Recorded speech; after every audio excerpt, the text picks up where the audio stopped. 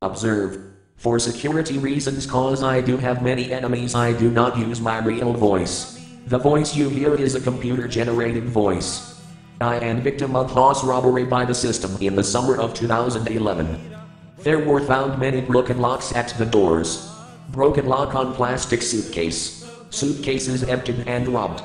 Tool shed door broken and tools from it were used in the robbery, as you can see in these pictures here. Observe.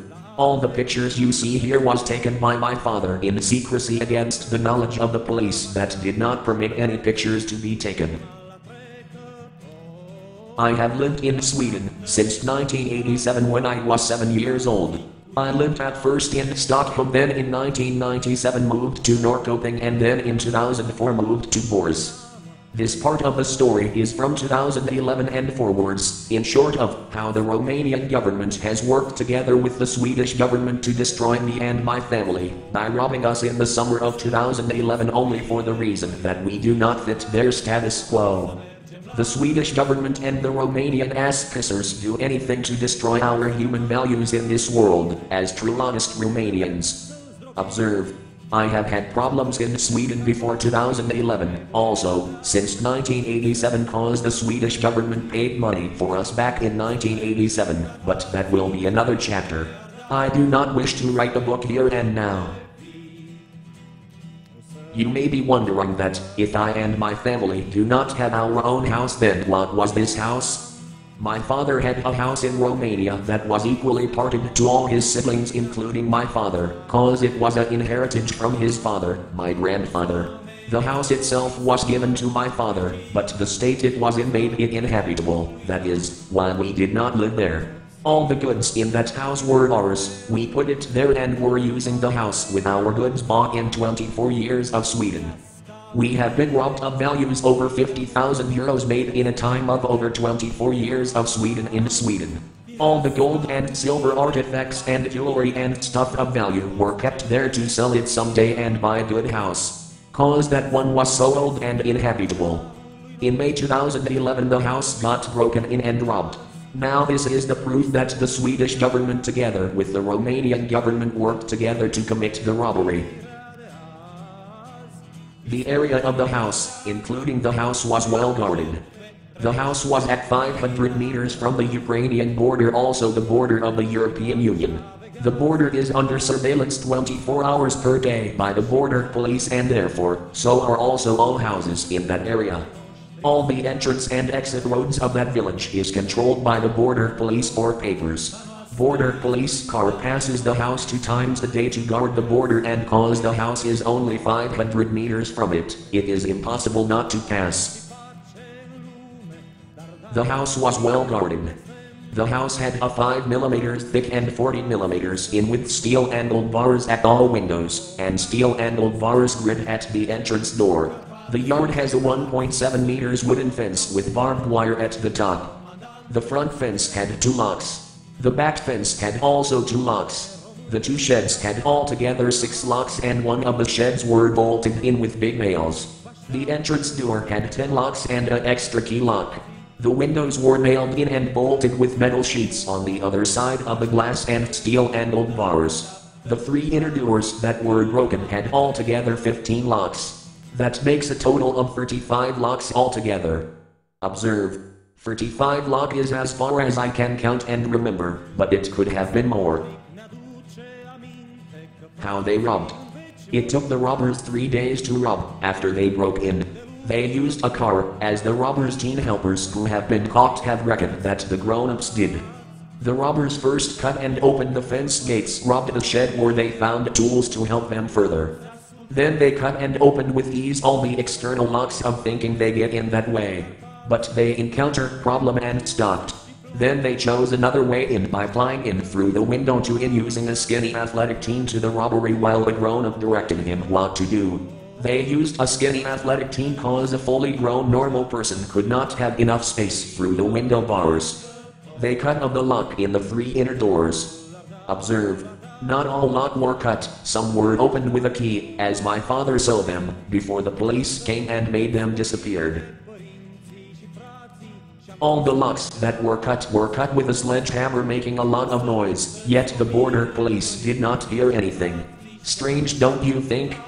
In the house there were 3 metal cabinets, small metal vaults. 2 had jewelry and money and 1 had only receipts and important papers. They used a sledgehammer and a big axe to open one of the 3 metal cabinets. The second metal cabinets they used a key. The third, with receipts and important papers but holes for them, they never opened. The robbers destroyed furniture and suitcases, vandalized expensive clothing and goods. They robbed us also of all jewelry, money, electronics and valuable goods we had in the house. Nothing of value was held to chance. Does this not sound strange to you? It was like they knew what was inside. But how could they? Nobody than us was ever in that house. Real proof that the Swedish police is in on the robbery and had help from the Danish border police who did the Swedish bidding. In 2008, a big military helicopter with a scanner passed by and landed on a field nearby, asking neighbors, if that house was ours. I do not think that was a coincidence. Do you? When my father went to Romania with the bus 1 year earlier in 2010, the Danish/Swedish border police at the Danish/Swedish border between Malmö and Copenhagen scanned all the luggage, and had special interest in the keys my father had with him. Why? Keys are of no interest for border police, so why? Is it just a coincidence now that the grown-up robbers had keys for some of the locks and for 1 metal cabinet? I do not think so. Do you? Here is the proof that the Romanian police was implicated and that they were coordinated by the Romanian government. Although the robbers obviously made a lot of noise, getting with a sledgehammer the metal cabinets, the border police did not hear anything and the police did not come, although some neighbors did call the police. The robbers used a car which was never asked for papers by the border police. The teen robbers that helped the grown-up robbers were caught after my father reported the robbery. My father reported the robbery at 2.5 months later when he went to Romania, not knowing of what had happened. Although they caught the robbers, they never went to court until my father wrote a letter to the minister. Is that how it should be? Proof that the Romanian police and the court helps the robbers. As you know by now, there were teen robbers and grown-ups robbers. The grown-ups robbers never got arrested, although they are well known who they are. Why? So that the only ones punished is the teens, and for that they are minors they only get suspension and not jail. In the court there was no talk of how to make the robbers repay the victim, that is me and my family, of what they robbed. No talk of where all the goods they robbed were. And no talk of the grown-ups robbers whatsoever, or of why the police did not react when the neighbors called, and of why did not the border police react when they saw and heard something was going on. The police have lied to the neighbors that they have given our stuff back. The court only talked of the teens helping the robbers and nothing else, so that the robbers get minimal punishment. The court also tried to deny the robbery ever happening by trying to post it as vandalism. Luckily we had photos and receipts of the stolen goods. More proof that the Romanian police and the court helps the robbers. All the lock cut and opened uncut by the robbers disappeared after the police came, and the police did not recognize there were any cut of and open locks.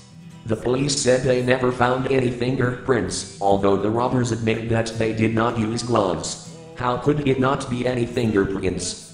The teen robbers who have helped the grown-up robbers state they already found the exterior locks cut when the grown-up robbers took them as help to the robbery. Also, the police refused to believe my father that all the metal cabinets were locked. The police also refused to believe my life police statement after the robbery and made their own version of their statement in the court, taking advantage that my life could not be in the court at that 25 April 2012 cause of economical reasons. But why? Proof that the Romanian government and the Swedish government is in on it. Why could my life not go to court in April 25, 2012? After 2 years of paying the rent by the social, 1 month before 25 April 2012 the social in Baineț, Sweden decides that they will not pay the rent anymore, and that I, that does not have any income, have to pay 3 parts of the 700 euros rent of my parents' apartment that has the contract on my father's name. Not mine. The social went against the Swedish law that states, as I quote, people with no income that have residence in Sweden are helped by the social to pay their apartment rent until they get an income. Also, minors are not part of paying the rent and therefore is not held for paying it. Although that law, they put my 1.5-year daughter to pay rent, that is why they calculate 3 parts. One is me, one is my wife, and one is my 1.5-year daughter. Nobody is held responsible for the social indoors going against the law. Do you see this as a coincidence? They did everything to stop us from going to court. I do not see it as coincidence. At the time the robbery happened I was living, as I do now live in Sweden Bors. While I was in Sweden I had no income, and although I had the legal right to have student money I was not given such. Why not, and what has that to do with the robbery, you may ask? The answer is simple, so I do not have the money to go to Romania and know or stop what is happening.